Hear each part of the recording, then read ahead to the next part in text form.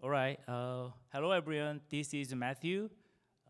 I'm happy to share our great open collaboration thanks to Grant, Bigclunt, and Reddy. So what's this? In each layer of full system stack, including Uber's application and usage, Jackrabbit Labs cloud orchestration software, and SK Hynix CXL-based memory solution, considering Intel's recent CPU architecture. All of our members play a critical role to prove the feasibility and value in their professional sectors. So, here at OCP is the right place that we bring technologies into a real system. Today, we are introducing about composable memory architecture with the Kubernetes Fabric attached memory orchestration. Today's agenda promises an exciting blend of groundbreaking solution and insightful messages regarding composable memory systems, especially focusing on multi-host-based CXL memory solution. Based on the OCP CMS logical and physical architecture, we would implement a feasible hardware and software solution for memory pooling through this collaboration and showing now.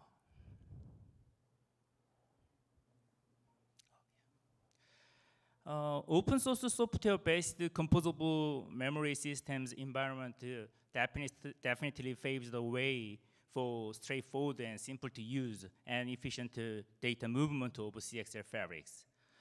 Through this type of infrastructure, by leveraging CXL 2.0 and 3.x beyond the CXL 1.1, memory pooling by which stranded memories are mitigated is practical that multi-host can dynamically allocate and deallocate their CXL memory portions according to each node's memory usage by means of CXL spec feature-like dynamic capacity device.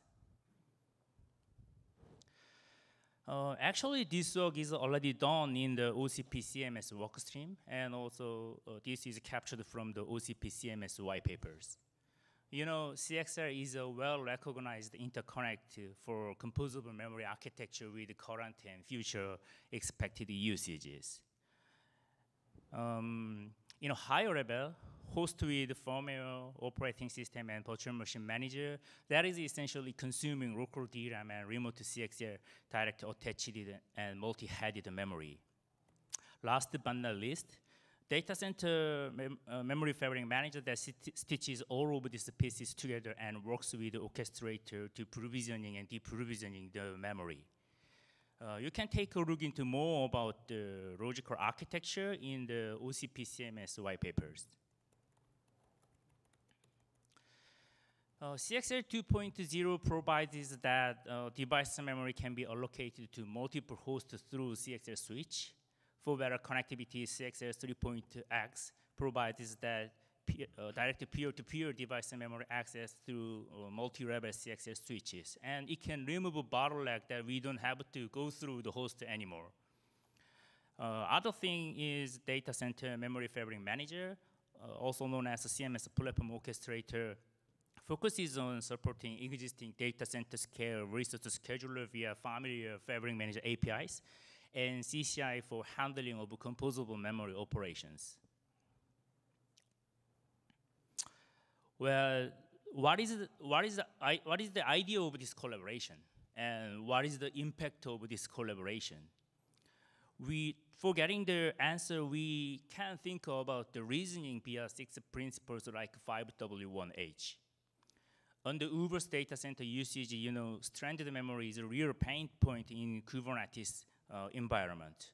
So as one solution to solve this pain point, we built up the composable memory systems with SK Hynix FPGA-based real CXL pooled memory prototype and Jackrabbit Labs cloud orchestration software for memory pooling on the Uber's data center usage. This is a high-level system diagram composed of multi-host servers as Kubernetes workers, orchestration server as Kubernetes master, and CXL pooled memory solution. We have been dubbed SK Hynix CXL pooled memory prototype as Niagara. Niagara can connect to maximum 8 hosts and can support to maximum 1 terabyte capacity using 4 channels. To support the CXL spec compatible DCD functionality, Niagara consists of 2 parts such as pooled memory manager and pooled memory controller. According to the separated orchestrated request, pooled memory manager of Niagara can send the DCD commands to pooled memory controller, and then pooled memory controller plays an important role in supporting DCD functionality to allocate and deallocate memory blocks.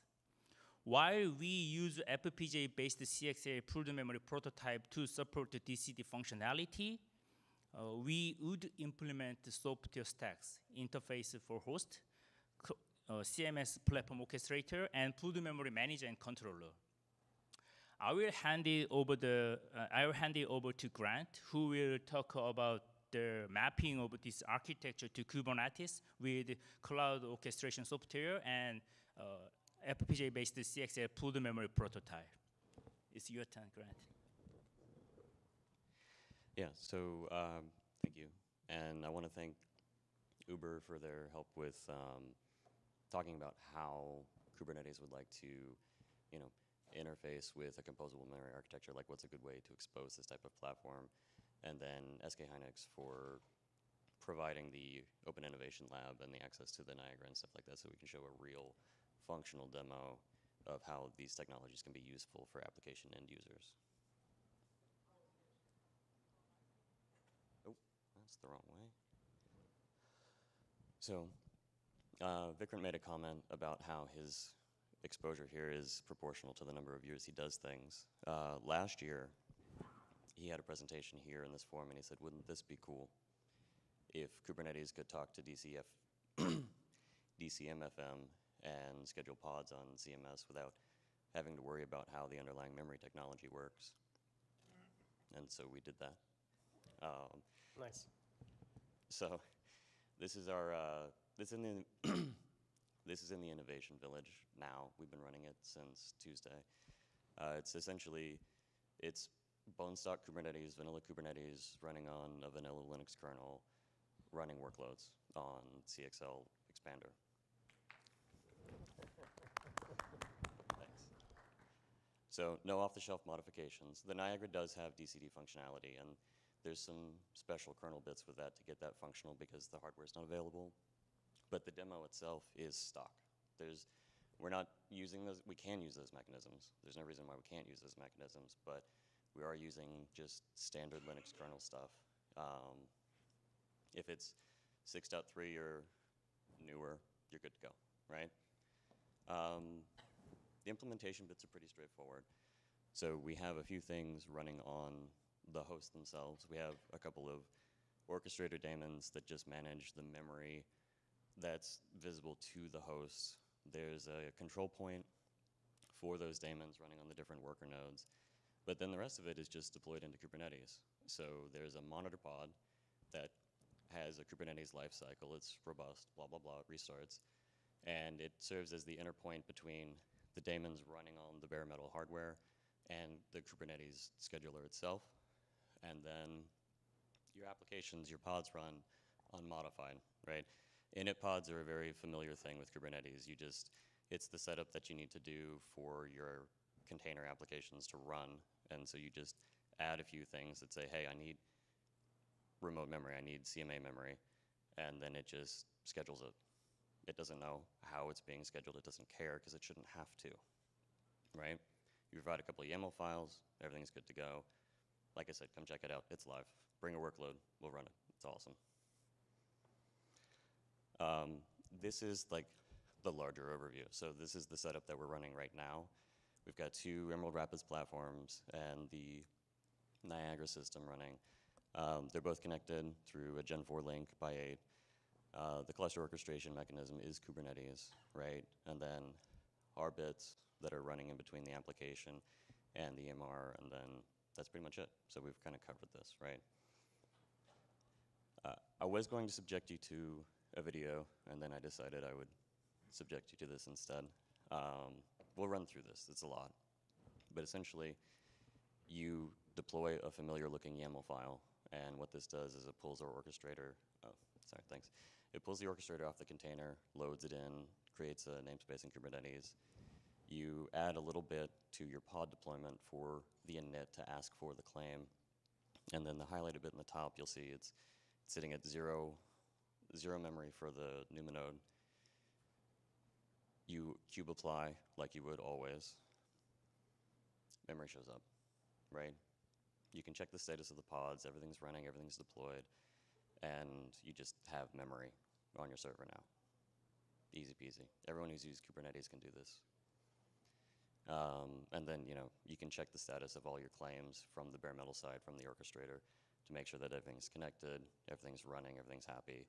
You can see that the orchestrator understands the pods and the life cycle of the pods, so it can garbage collect these memory resources when the pods exit or get terminated. Last thing for this is that we did run actual workloads on it, not just some test stuff. Like I said, it's a Gen 4x8 interface to DDR4 memory. And we ran 2 benchmarks that Uber found interesting for this work. With a Go bench from Cloudflare, and then a Java benchmark, which is a higher bandwidth transactional processing workload, kind of mimics an e-commerce store, right? Go bench ran parity. So we ran Go bench on the DDR5 memory, and then we ran Go bench pinned to the Niagara, and because the Go kernel is so small, it was basically cached running in the CPU, and even on the Niagara, all the Go bench benchmarks, like the compression, the decompression, the regex stuff, the HTML string parsing, ran pretty much the same. And then the Java benchmark, it was constrained by the interface, but you can do simple spherical cow math and say that if it wasn't constrained by the interface, remote memory would have been suitable for these workloads. So we're pretty happy with where we are on this. That's the wrong button. But yeah, so come check us out. And Okay. Can you guys hear me? Not yet. Not yet. I'll use that. All right. So as Grant and Matthew mentioned, we started this last year. We basically said, let's put together a solution that essentially works in Kubernetes. We didn't have many moving parts. We didn't have CXL, buffer, and working software stack, and silicon being ready, the server being ready, server, memory buffer, working software being ready. Here we are with deep collaboration among 4 different companies, plus lots of others in OCP. It kind of highlights, the open and the innovation that can actually bring us together. So we have a working Kubernetes end-to-end solution that not only does the control plane, but also does the data plane. And you are able to actually launch the workloads. And this whole thing is very transparent. As far as the Kubernetes is concerned, it is completely transparent. That's what we aim to. So our goal is to essentially build upon this success to drive more and more memory pooling, the use cases. And we also want to focus on high availability as well on top. Let's go to the next one. Let's skip the next one.